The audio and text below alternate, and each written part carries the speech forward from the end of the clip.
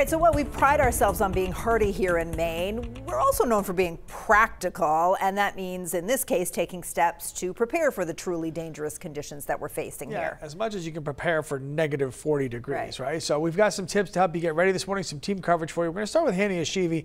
Hannah, you spoke with a game warden about being safe if you do happen to go outside Friday, Saturday specifically. Hi, good morning, Lee and Sharon. I asked game wardens about how you can prepare if you're planning on going snowmobiling, ice fishing, hiking, skiing, or any other activity that you're going to spend a long period of time outside. Sergeant Kyle Hladek from the Game Warden Service says it's extremely important that you prepare ahead of these conditions. It's easy to just head out the door, but look at the weather and take some time to prepare.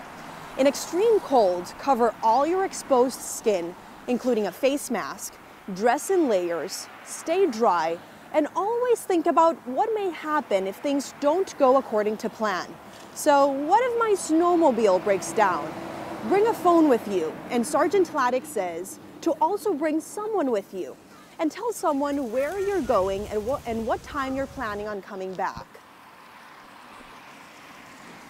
We responded to many people who are out alone on a snowmobile trail and their snowmobile breaks down and they could be 10 or 15 miles from help, which might take you 15 minutes on a snowmobile, but when you're walking, that could be the difference between life and death. Frostbite is a concern. Focus on your extremities. If your extremities start to feel very cold or painfully cold, start to get tingling or numbness, that would be a sign that frostbite could be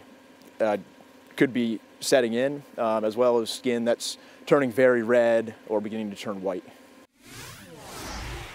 Another important thing he says is to think about your kids.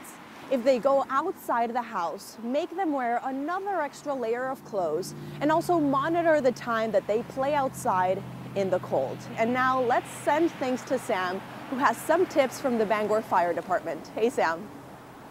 Hey Hannah, as Mainers try and stay warm this weekend, there are some things to be careful with inside your home. A majority of the calls coming into the Bangor Fire Department during super cold weather are about problems with extra heating devices or frozen pipes. Bangor's Assistant Fire Chief is urging folks to keep those extra heaters 3 feet away from any other objects, and he says if you have a frozen pipe, do not try to thaw it with a torch, an open flame. Andrew Emery says cold weather actually tends to reduce the number of calls the fire department receives, but those calls pick up again when problems arise as temperatures start to come back up. The days after that, it's frozen pipes thawing out that cause the water leaks. So if people can make sure they can leave the water running a little bit in the house and the commercial buildings, if they make sure their keys in the Knox box are up to date. Because if it gets warm on Sunday and they have frozen pipes in the building, the quicker we can get in and shut the water off, the less water damage there is to the property. Emery says he's expecting to get a good number of calls for frozen pipes and water flow alarms on Sunday. He says when firefighters go out, they'll be taking an extra truck so the crews can rotate and stay warm. Sharon? All right, taking extra precautions. They're setting a good example, actually. Thanks, Sam.